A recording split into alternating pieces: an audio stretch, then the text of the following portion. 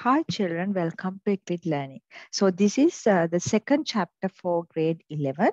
So if you haven't watched my previous videos, I have separate video playlist for each of the grade, like starting from grade 6, 7, 8, 9, 10, 11.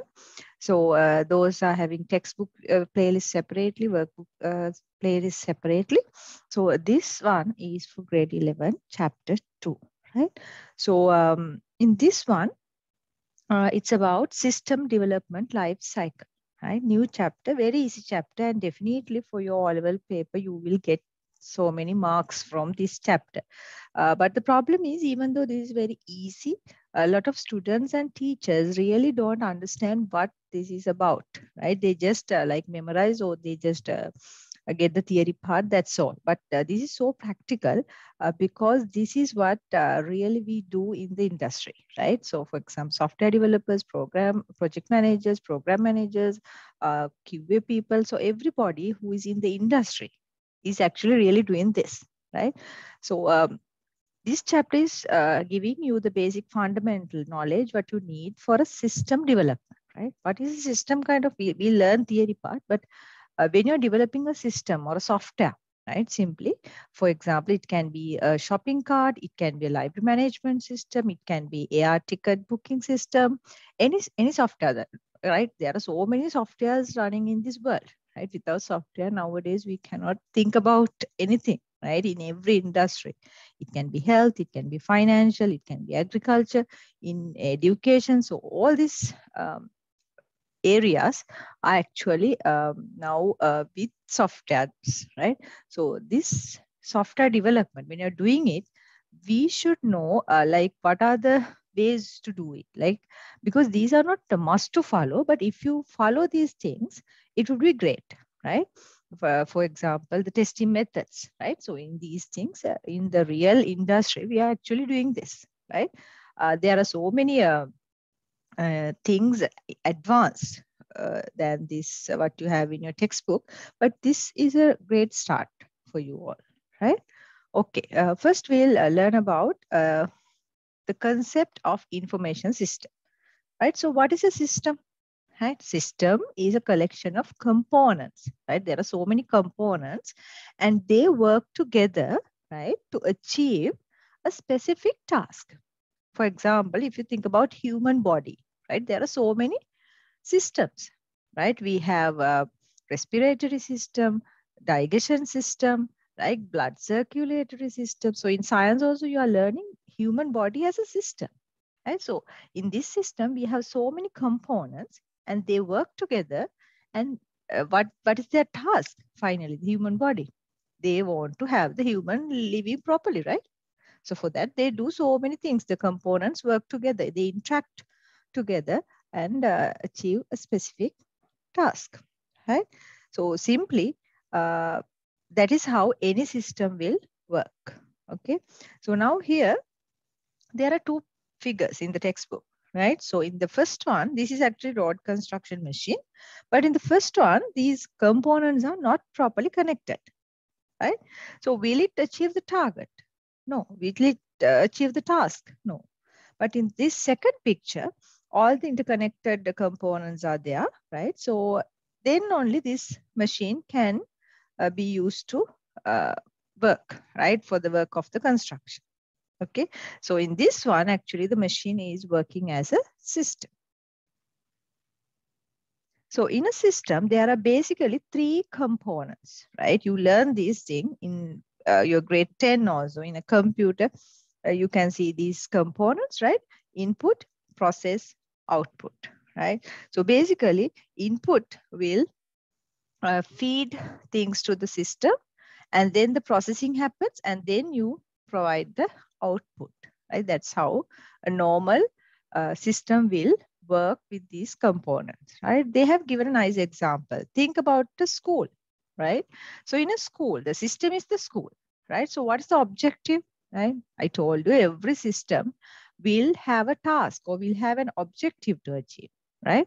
So in a school, the objective is to produce a responsible, worthwhile citizens, right, to the society, right? Maybe educated plus people with skills, right? Sports skills maybe, right? Soft skills maybe, right? So preparing or producing citizens who are skilled and educated and with good attitudes, right? All these things should be produced by a school. So input is just children, right? From grade 1 onwards, students will come. They will know very basic things when they enter to the into a school, right? So that's the input. So what is the process? So in the process, so many things will happen, right? You have teachers will do the teaching, right? Learning processes, extracurricular activities, so many other resources will interact with them, right? Uh, like that, the whole 13 years of a process is happening, right? Not only teaching, right? So many other functions, right? Like the prize giving, maybe seal programs, right? So all these things will finally create the output of a good citizen, right? So that's a very nice example. And second example, think about a weather forecasting system. So that is a system. What is the objective of a weather forecasting system? Right? They want to forecast or predict the weather tomorrow. Tomorrow weather, they have to predict how much rain, will it rain, okay, how many clouds, like how the humidity will work, right? Those kind of information should be provided, right? So what are the inputs, right? So usually inputs will be like pressure, temperature, wind directions, and past information. Definitely you have to take, because then only you can get the patterns. All these things will be input, you process it, right? And the output is finally the tomorrow's weather, right? That is the forecasting happens, okay? So information, now we learn about the whole system concept. Now we are going to learn about information systems, right? A system which converts data into information, right? With the processing, right? We call it as an information system, right? We learn this thing. So data is raw facts, right? And information is the processed data, right? So when it comes to information systems, actually there are two main categories you can classify: manual information systems as well as computer-based information systems, right? So, sorry, manual systems, right? Manual system means in this system, all the processes are done manually, right? For example, they have given a very nice example. Earlier days, when I was schooling, this is how it happened. So when a child is admitted to a school, right, that student will get a registration number, and there will be a file for that particular student. All the personal information, the birth certificate, all these things will be stored there. And all the skills, maybe like the achievements, maybe the bad stuff the student does, everything, right, will be recorded in that file, right, for a particular student, right? Then final thing, like when the student is going to leave the school, right, one day, right? And that time the principal need to know about the student, right? He cannot track every student in his head. So he needs a progress report. Okay, I want to know about this student, maybe only for previous year or for the full period of the school. And what are the inputs, process and output, right? Input is the name of the student, right? This maybe the students was entered to the school in 2010, maybe, right? So that information, that data will be given as then input, right? Then what is the process in the backend, right? You need to find the index number, then you have to find the personal file, right? Then you have to extract all the information in this file. And then with that, you have to start preparing your report. So final output will be process. See, after you process this, you have to get the progress report of that particular student. And so this is totally happen as a manual system. So similar to that, you can have a manual library system also, right? So there are so many books in cupboards, right? So students come to the library, they search for books and they take a book and they go to the librarian, and librarian will have a big book, right? He or she will enter all the information. Okay, this student from this class has taken this book on this date, right? And that student will go, right? After 2 weeks, that student will return the books. So again, this book needed to be updated by the librarian that this student has returned the book. Now think this student is not returning the books. Then they have to calculate the fine manually, right? And when the student come after 3 weeks, okay, 1 week he is late. So for that, they have to calculate the fine, right? So all these things are happening manually. So that is how a manual system will work, right? So when it comes to a computer-based system, right, computer-based information system, what is this? What is the difference is, this system converts data into information using a computer, right? Not manually, it's done by a computer. So that's why we call it as a computer-based information system. So now same library example, if we take, right, we can do it as a computer-based system, right? For example, all the books, right, we can enter by reading the barcode reader of that particular book, something like that. So we can enter all the books of the library into the computer system, right? So when a student come, right, they can very easily search. They can just, there may be computers in the library. So student can come and enter the title of the book, Harry Potter. And so then it will tell, okay, there are 3 books available, right? Go and get from this particular rack itself. You can number the racks. So it's very easily student can get the book. And then when the student go to the librarian no need to maintain a book, but she can have a barcode reader, right? And you can read. The student maybe also having some kind of a card, like an electronic card with the student's information. So all the tracking can be easily done, right? When the student return books late, the fines will be automatically calculated, right? And the students who borrowed the books, all the lists, right, who are delayed or who fail to return the books on due date, all this information you can take. Sometimes you can trigger an email or a SMS to the students by reminding, okay, tomorrow you have to return a book, or you are already delayed, right? Your fine is this one. You can do these kind of things. And ebooks also you can support in your computer-based library system. And remote reservations, right? You don't have to come to the library. You can tell, okay, I want to reserve this book for 2 weeks. I cannot come today, but tomorrow I will come and pick, right? So you can reserve books, right? What about the, you can integrate few systems together as well. For example, the computer-based library system can be connected or networked with the main office, who delivers the final leaving certificate, right? So when a student is asking for the leaving certificate, they can ensure whether that student has returned all the books, right? This happen manually usually in the school, right? We have to, when we want to take the leaving certificate, they will give you a form. So you have to manually go to the library and then get the signature from the librarian. Okay, this student has not got any books. That student has already returned everything, right? So normally this happen manually, but if you have a computerized systems, you can do it very easily. So you can just issue the leaving certificate with the help of the computer-based library system integrated. Okay.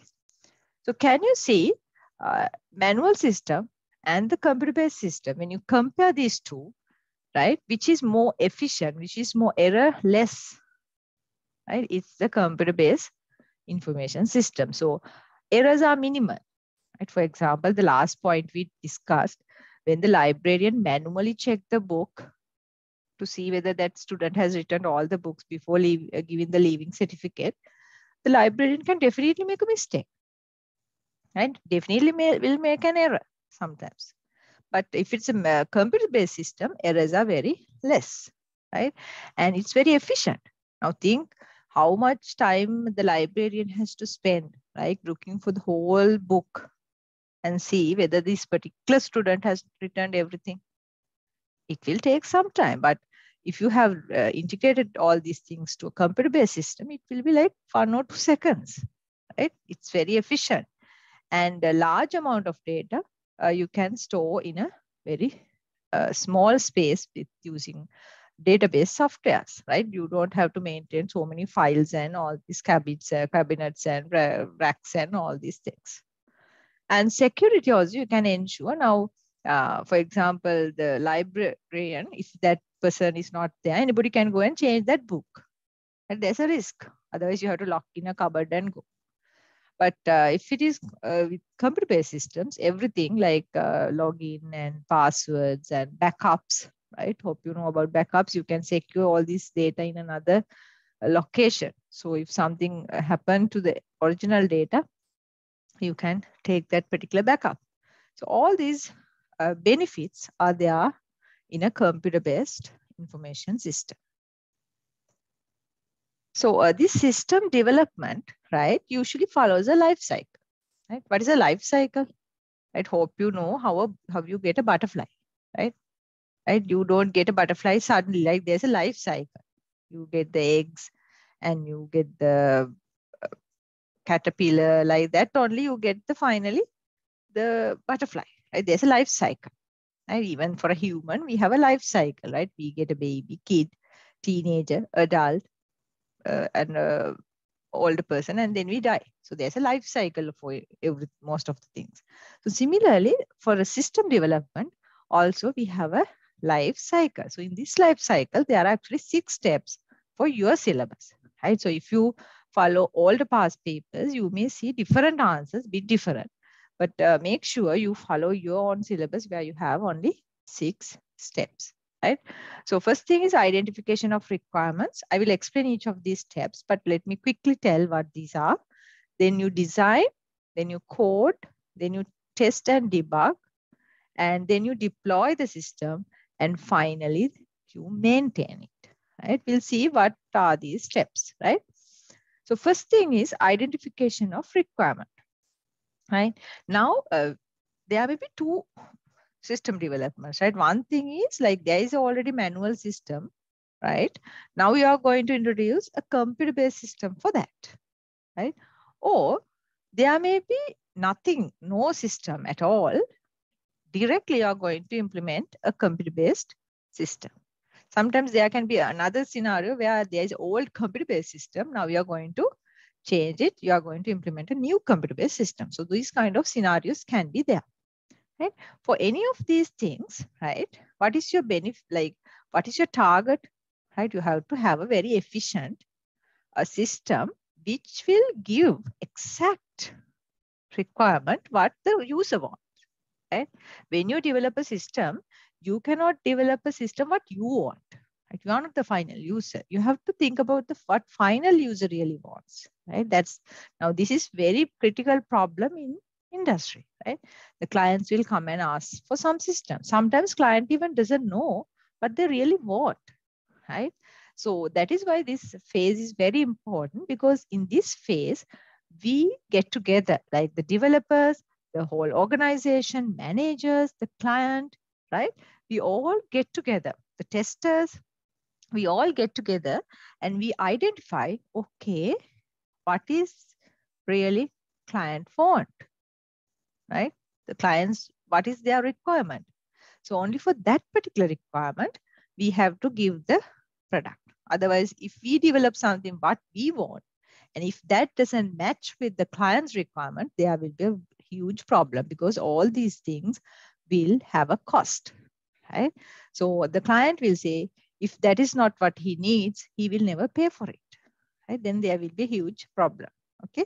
So that is why we have to understand, okay, what they really need.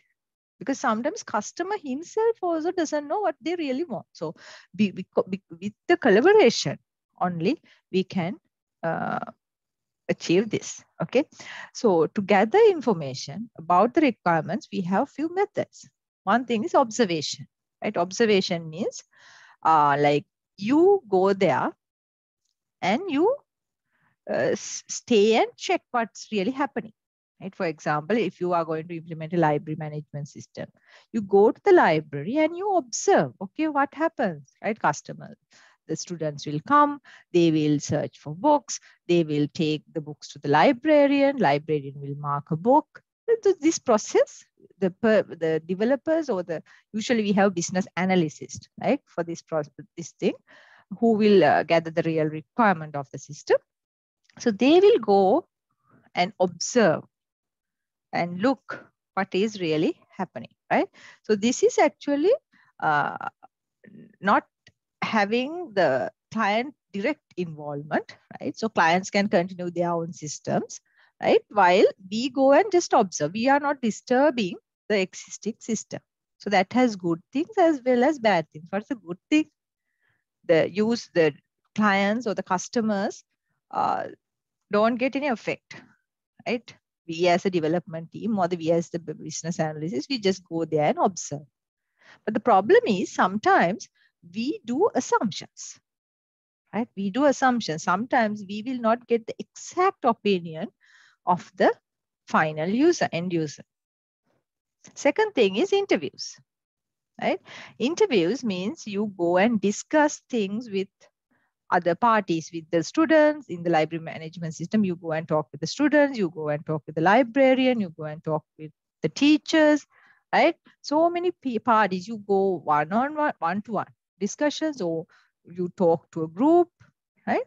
And you discussed. Sometimes this is more better than the observation rather than just observing, because you can directly get the real opinions of the users, end users. Right? Sometimes students will say it's very hard to find books, right? Sometimes students will go and hide books here and there, right? It's very hard to find books.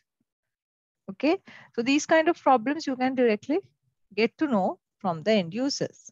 Questionnaires are very important because you can collect answers. You can give some list of questions. You may have found these kind of surveys sometimes. So they will ask, okay, is manual search okay, or do you prefer to have a computer-based search, right? What are the, for example, what are the identification methods you want to have? Like, is it okay to have the fingerprints, or is it okay to have an electronic card? Is it okay to have a face detection system, right? You can ask from the end users in a questionnaire mode, like questions. So, next thing is document sample collection. So you can go and check the reports, files, which are already maintained, right? For example, if it's a library management system, again, you can go and check that book, which is available with the library. Or if you are going to talk about a supermarket or a grocery shop, you can check their bills, right? You can check their books, which they maintain all these records of stocks and everything. So you can go and refer the documents available. Final thing is prototyping, right? You develop a sample model or a prototype of this proposed system, right? And we'll demonstrate. Or sometimes you allow them to use it for a small time. It's not the real system. It's just a prototype. Maybe some set of screenshots, maybe some reports, what you're planning to develop, right? So these things will give a better feedback from the end users, okay? Second step, right? So we identify the requirements. That's the main thing, okay? For the library system, you identify these are the requirements, okay?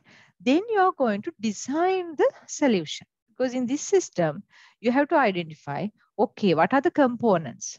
Okay, there should be online reservation system, there should be book lending system, a component, right? These are the main components of the library system. We should have a search facility, right? Search component, right? Fine calculation component, right? So you identify all the components and their dependency with each of these subsystems, right?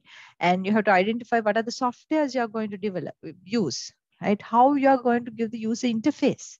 What is the screens? For example, when you search, user has to give the title. Maybe from author also you have to able to search, right?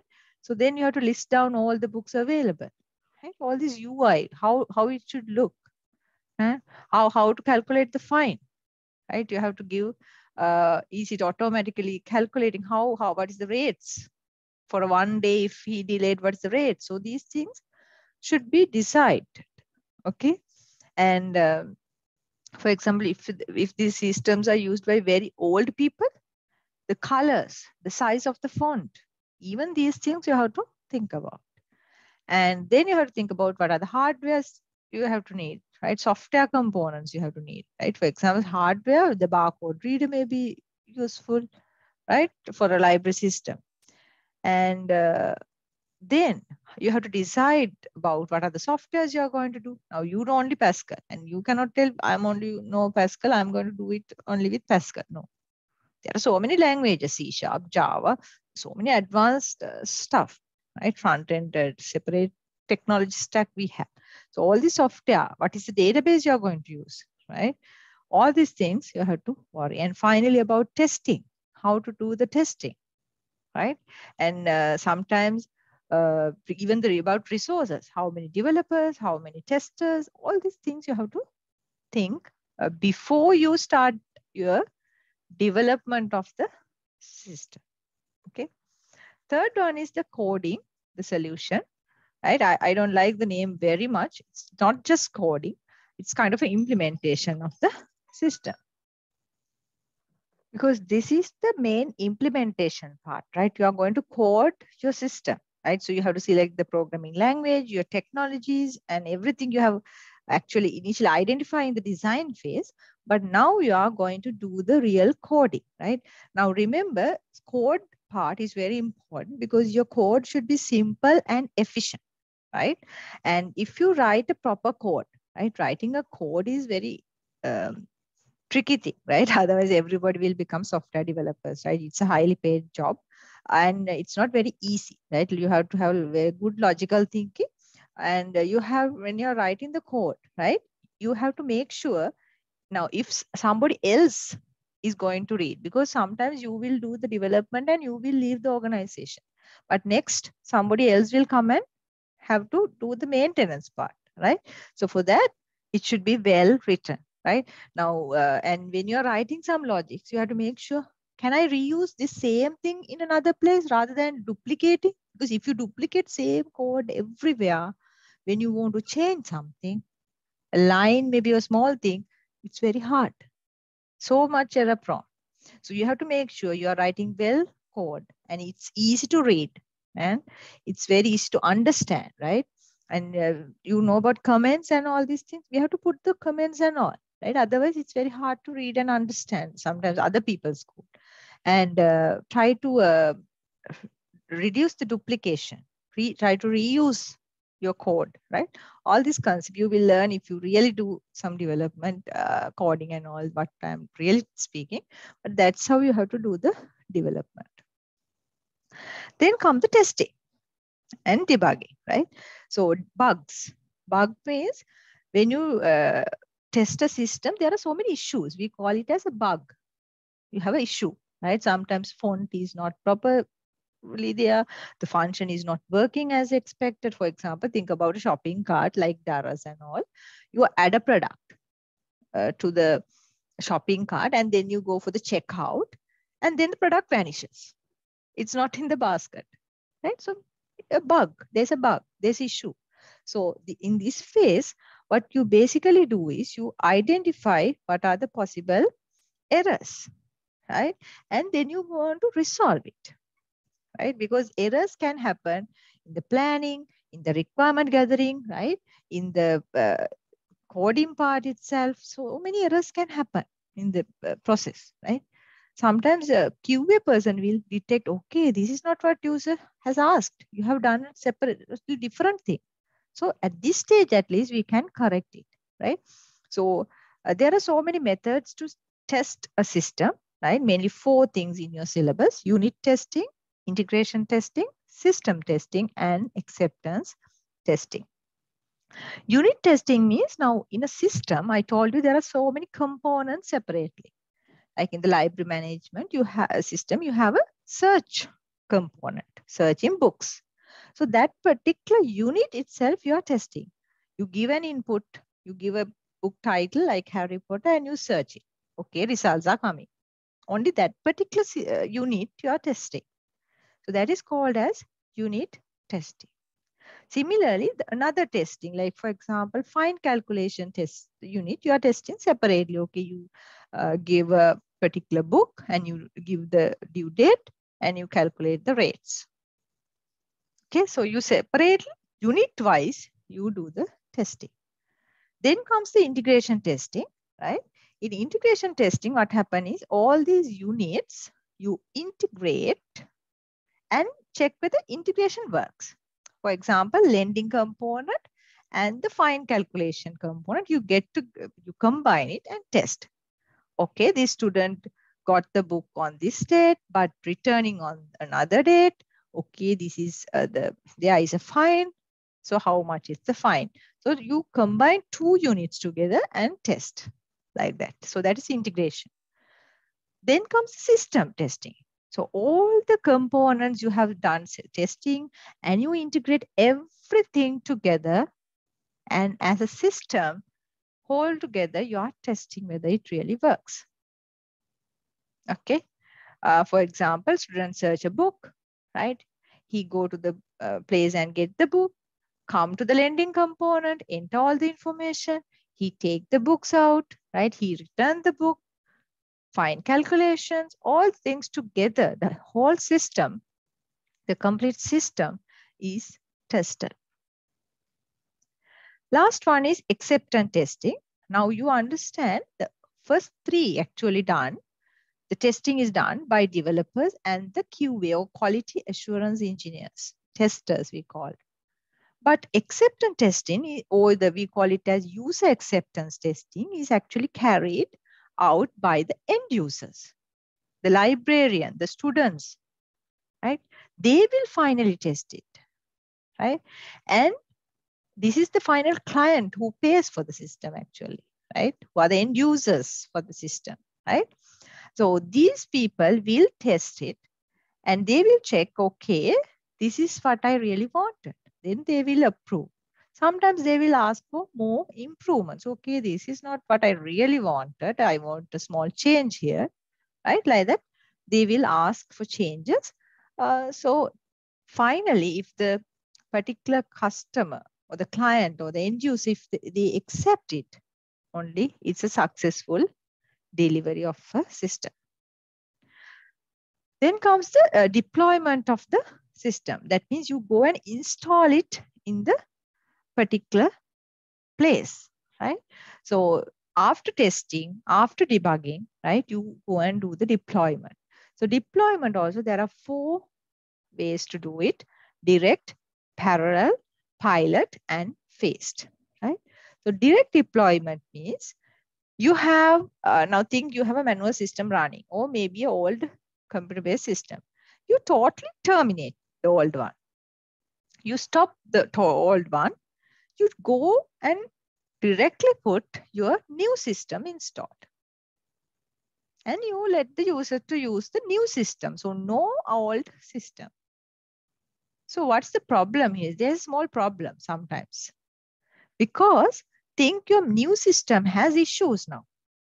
What will happen? The total process will collapse. Why? Now you have stopped your old version. No old system is running, which was previously better. Now some customers are coming and telling, no, this new system is not going to work. We want our older one. It is better.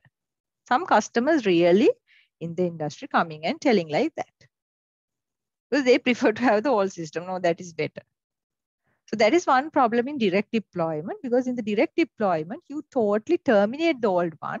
It's not functioning. Now you introduce the new system. And if that has any issues, then there is a problem. Understood? That's why we have something called parallel deployment. What happens here is existing system and the new system will run parallelly for a certain period. And if the new system is good, successful, okay, then only they will slowly terminate the old system. Right? Now you will think, okay, that's better. Right? That's better. Then why we have direct deployment? We can always go with parallel deployment.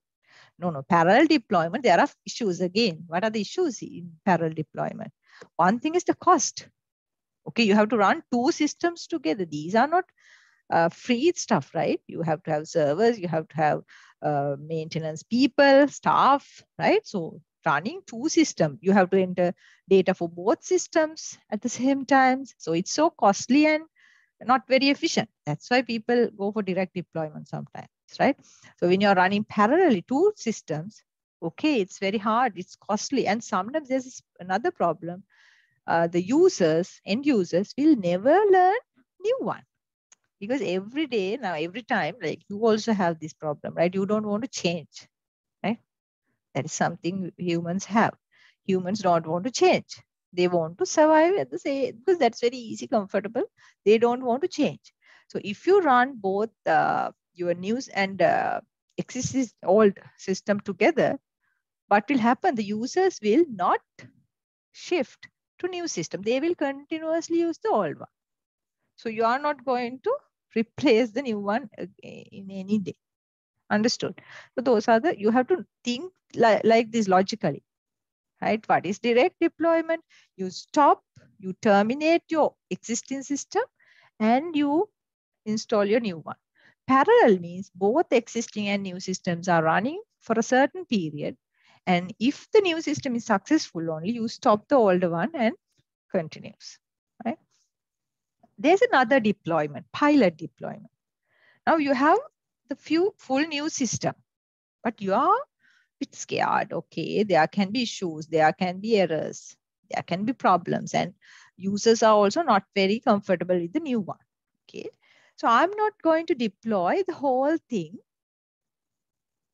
in the whole, for example, thing like Keels, right? Or Cargills, they have supermarkets in every provision. Every province they have, there are so many areas, right? So they select few outlets which are not very busy, right? They select few outlets and they deploy into those selected outlets. Maybe only for one area, maybe only for Galle or Matara, like that. Understood? And they will test, they will check with end users. Okay, this is good, right? We can so quickly move to other areas as well. Slowly they will move to other areas. Okay, I'm going to Kandy, I'm going to Colombo, I'm going to Negombo, like that. They will move on and they will cover the whole country. Not that they will install this new system to the whole country at once. Understood?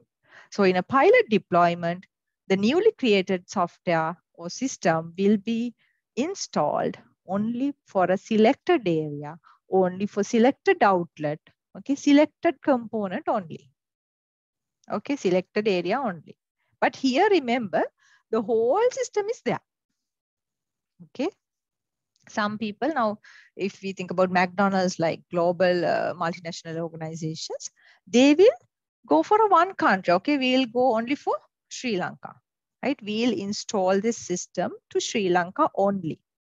If it's successful, we'll go for India, like that. But when it comes to phase deployment, it's different. The whole system is not there.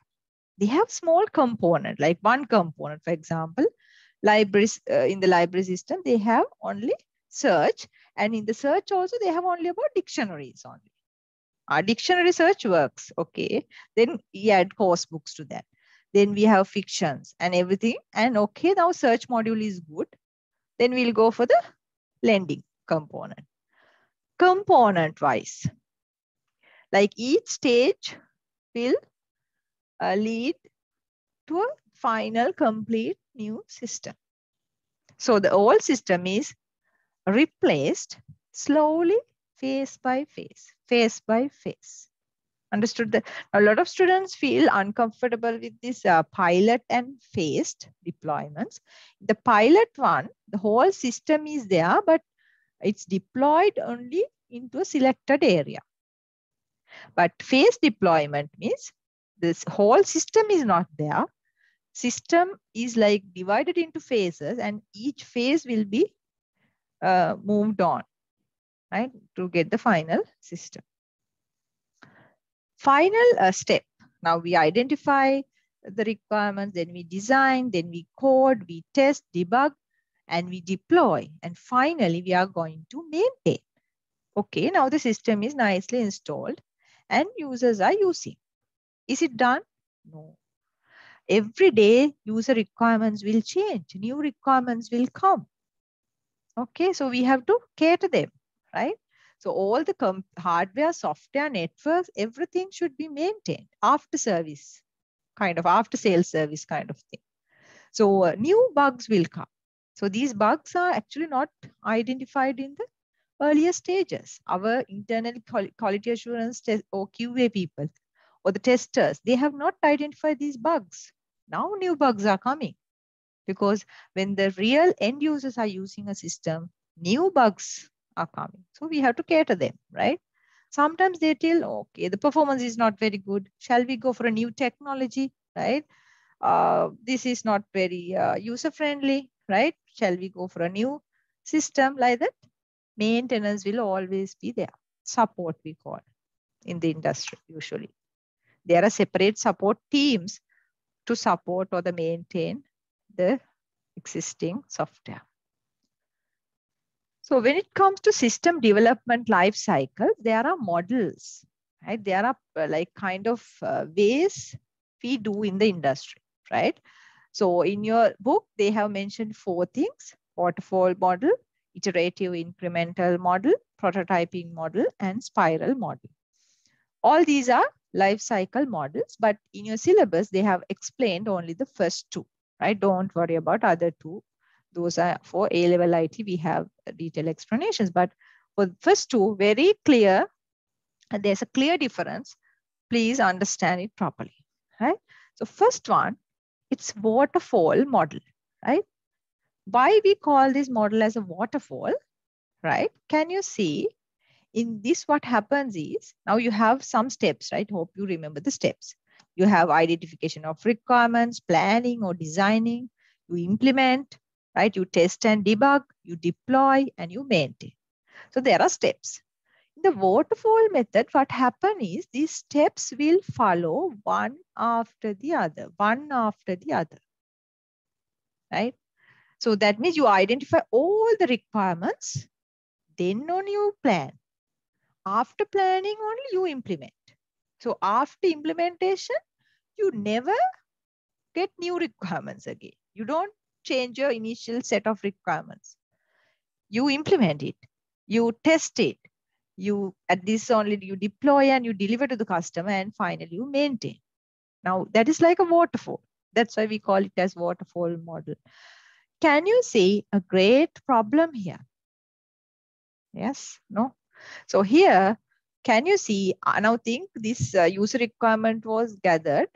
After 2 years only, you are delivering the system. What will happen? The end user will tell, no, this is what not I wanted. This is totally wrong. Because after giving the requirements, only after 2 years, the user is finally seeing the system at this stage. Then end user will tell, no, this is what not I wanted. I'm not going to pay.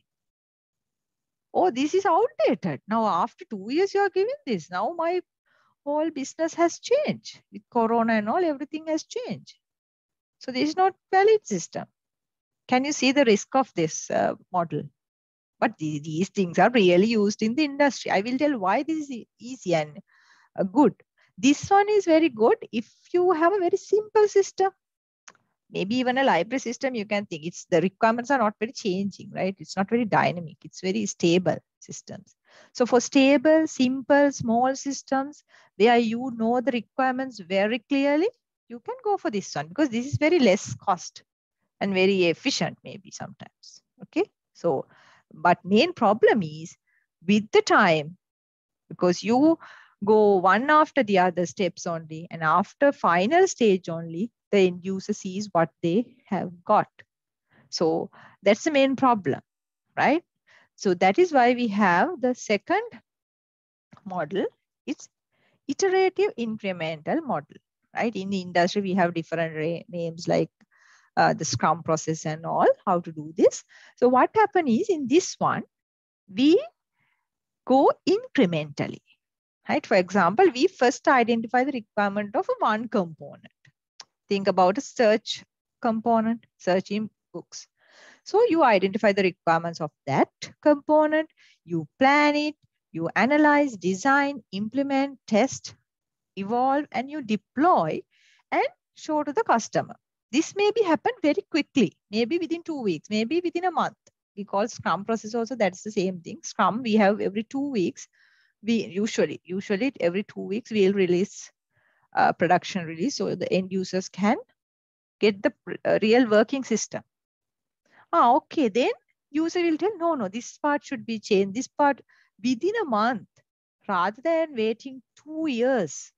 Within a month, within a 2 years, 2 weeks, we get to know, okay, this has to be changed. So we quickly, in the next period, next Scrum process, next thing, we change it. Okay. Can you see? Now think both systems need 2 years. In here, what happened? After the requirement gathering, only after 2 years only we get it, right? But in this method, like every month, we are getting user feedback. So we improve, we change. So when after 2 years, we deliver the final thing, it's not a surprise for the end user. End user has already used it. They know it, right? So in this model, a system is developed through repeated cycle. It's iterative and small portion at a time, incrementally, right? So it will start with a simple implementation of a small requirements, and iteratively they improve until the complete system is there. So in this model, software developers learn through the system, as well as end users are also very comfortable. They know what's happening. Every 2 weeks or every 1 month, I'm getting something. Okay, that is in line with my requirements. So they don't have to wait 2 years. Okay. Yeah, so that is the end of this chapter, right? So in this chapter, we learn about a system, right? What are the components of a system? How information system can be divided into manual and computer-based, the differences, the benefits, and how to develop a software, what are the life cycle steps. And we learned about 2 models as well, right? So that's the most important thing. So definitely from this chapter, you will get questions for your O levels, and you can score very easily because it's an easy chapter. Okay, so thank you for watching. So if you like my videos, please share, please do comment, right? And please subscribe as well. And if you want to join for my classes, please contact as well. So thank you very much.